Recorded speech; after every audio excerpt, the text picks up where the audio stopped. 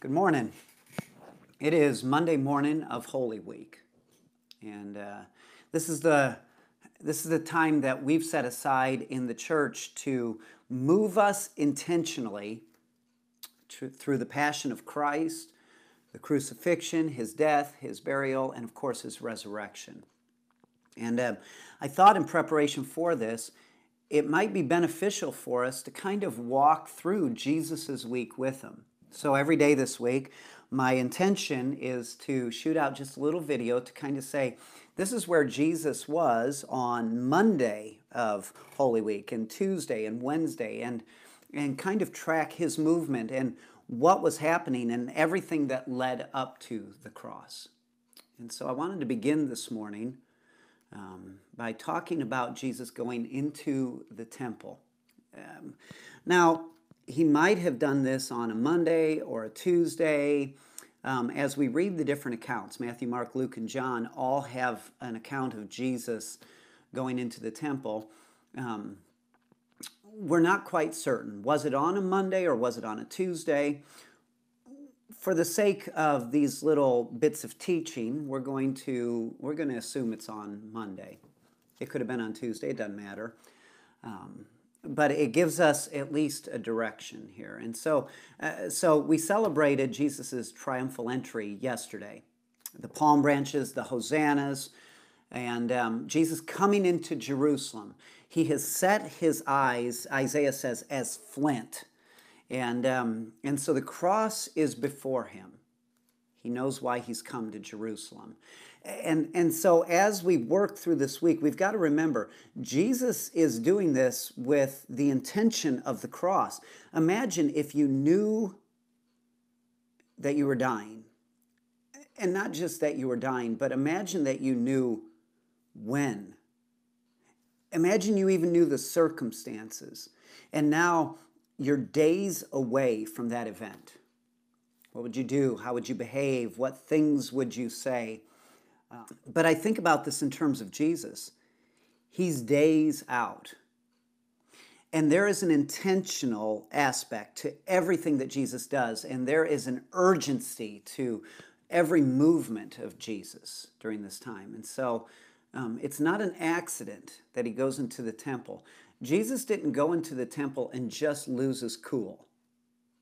Don't do that to the text. Don't make it sound like Jesus went in, saw what was going on, and blew his top. There is something intentional that's occurring in Jesus. And we want to look at that. The first thing we've got to see as we look at what Jesus is doing and what he's trying to say as he goes into the temple is the first thing we need to understand is what the temple was meant to be. What is the temple supposed to be?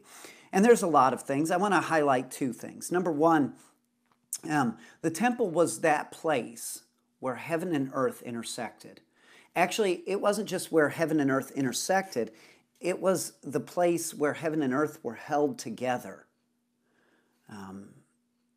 This realm of God and this realm of humanity overlapped and found cohesion in the temple, in particular in the Holy of Holies. This is where God's habitation took on an earthly habitation in that Holy of Holies. Now, traditionally or in antiquity, that place held the Ark of the Covenant. Now, in Jesus' day, that Ark had long since been lost, sadly. But in the Old Testament, from the Exodus and all throughout Israel's history, that Ark of the Covenant, God's covenant, was there in the holy place. This is the symbol of God's promise to his people. Of course, the tablets of stone, Aaron's budding staff, an omer of manna, these symbols of God's relationship with Israel.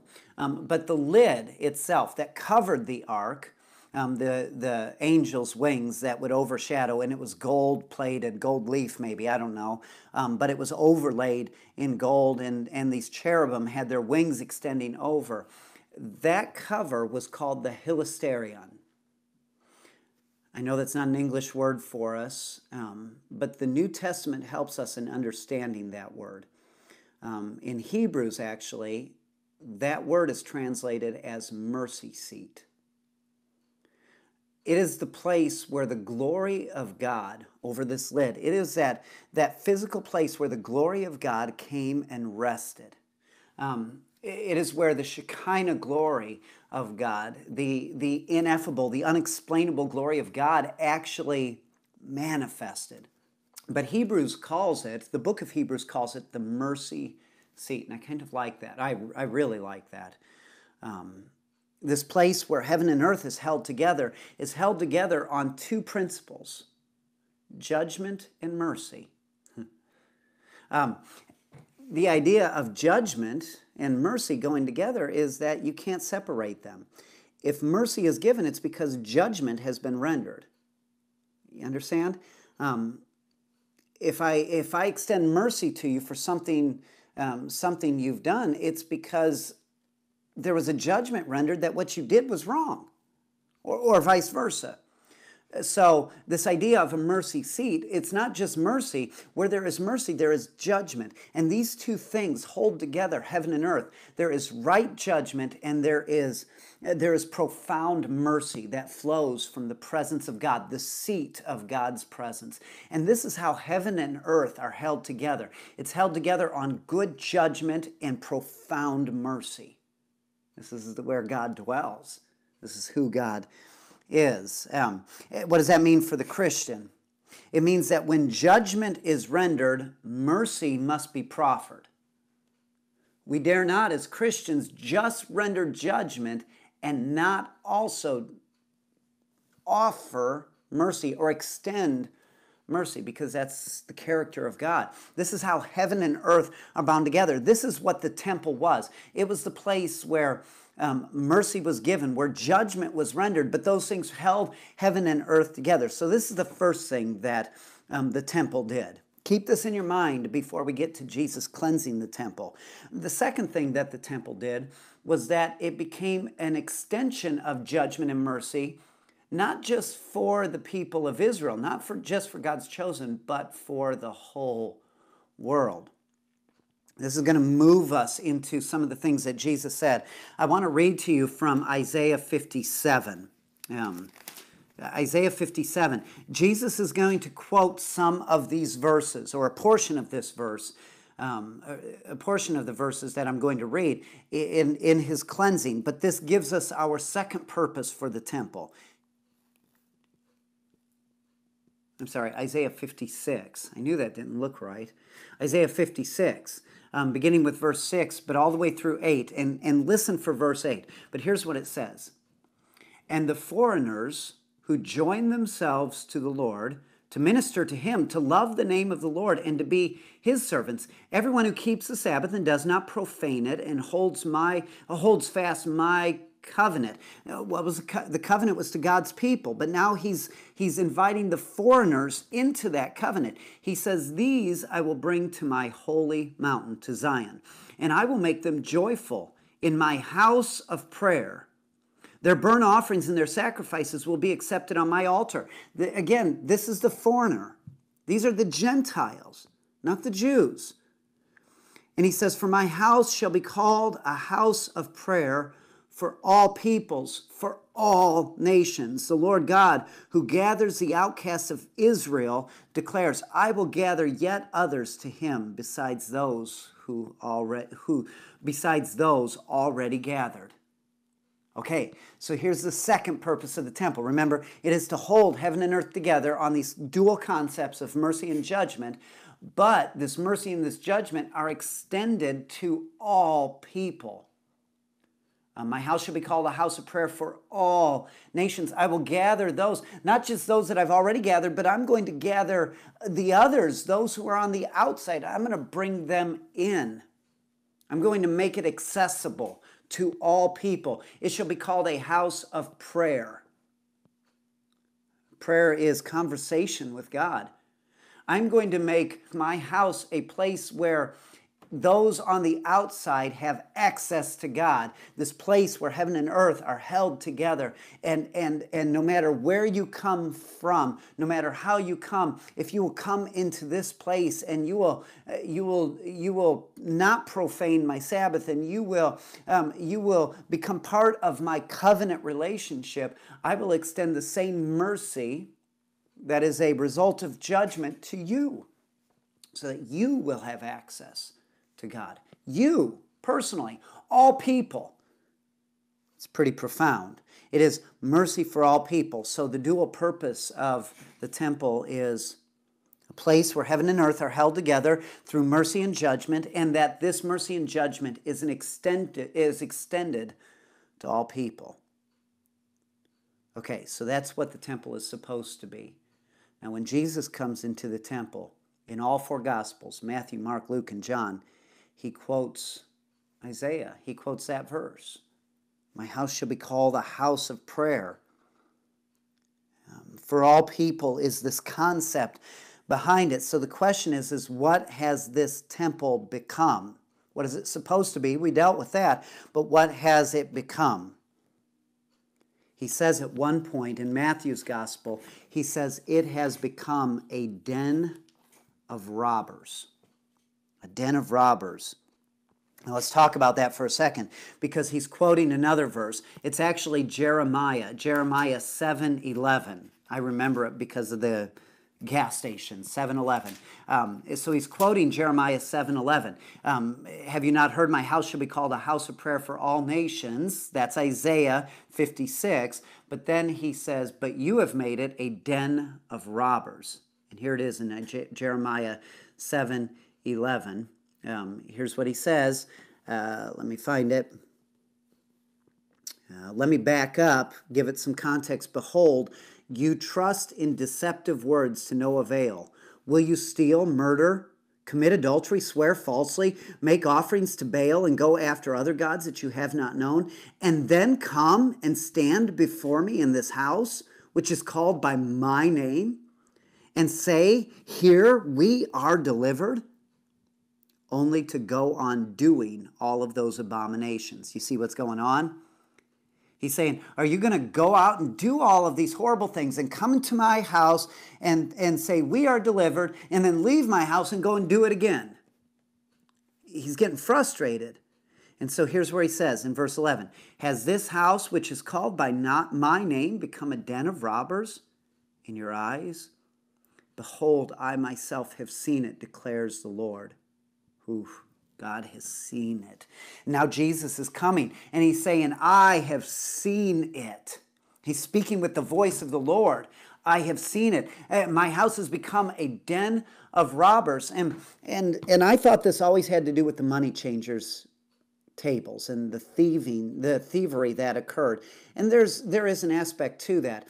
Do not make this a place that robs from other people. But that's not what a den of robbers is. See, a den of robbers is actually where the robbers go once they have stealed. The den is a place of safety.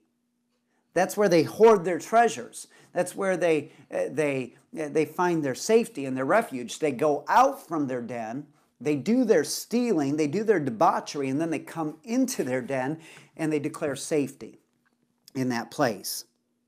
And this is part of what Jesus is saying. He's saying, you have made my Father's house a place of refuge for the wicked. Not the wicked who are being redeemed, not the wicked who are receiving mercy, but the wicked who would justify their own behavior. He's talking to the church leaders. You have made it a place of safety for your own wickedness. Earlier in the same passage, in Jeremiah, he says, do not trust these deceptive words. This is the temple of the Lord, the temple of the Lord, the temple of the Lord. He's singing a song. Do not trust these deceptive words. Do not come into my house and just say, well, this is the temple of the Lord, and think that you have safety and not change any of your life, because what you're doing is you're making it a den of robbers. You're trying to make it a safe place to still be wicked. And let me tell you, the temple of God is a safe place for the wicked, but it is not a safe place to be wicked. That's mercy and judgment. Judgment says there is wickedness. Mercy says, but I'm going to bring heaven to earth, and I'm going to hold it together by giving you mercy so that you can act heavenly on earth. But you make it a den of robbers when you bring your wickedness in and say, this is the house of the Lord, the house of the Lord, the house of the Lord. And then you continue doing whatever it is you've been doing. You make it a den of robbers. And in the process, you keep people. My house shall be called the house of prayer for all nations. In the process, you keep all nations from coming into that place. You're profaning the name of the Lord. Remember, this temple is a place where God's name is inhabited. And you profane the name of the Lord because you say, it's my place of safety, but it's not your place of mercy. This is to the church leaders. This is what Jesus is doing. He's not cleansing the temple in the sense that the temple itself needs cleansed. He's cleansing the corrupt nature of that had crept into the temple through the people who are supposed to have kept it pure.